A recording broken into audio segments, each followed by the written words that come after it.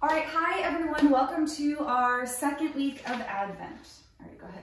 The angels proclaimed peace on earth when the baby Jesus was born.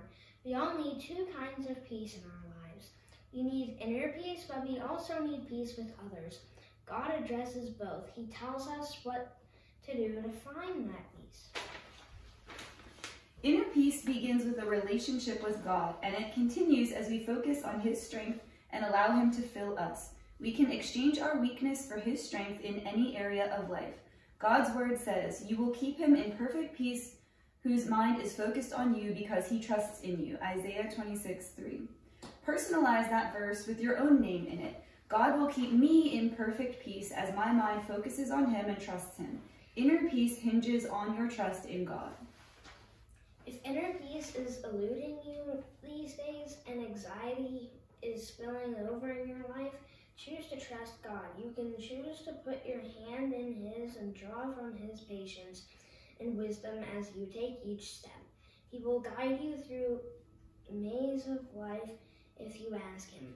Inner peace is there for the choosing.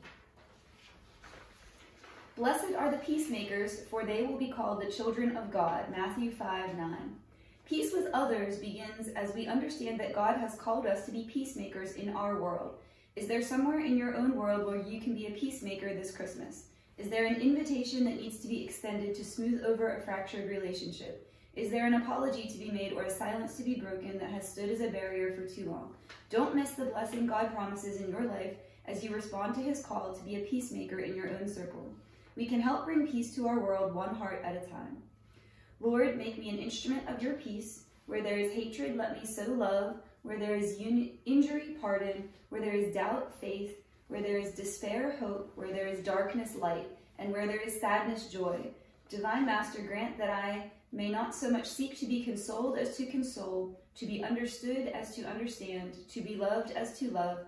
For it is in giving that we receive, it is in pardoning that we are pardoned, and it is in dying that we are born to eternal life.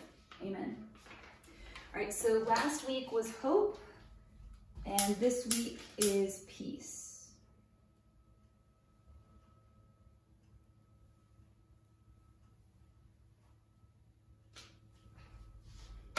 All right, thank you for watching our video. Merry Christmas. You say Merry Christmas. Merry Christmas. Yay.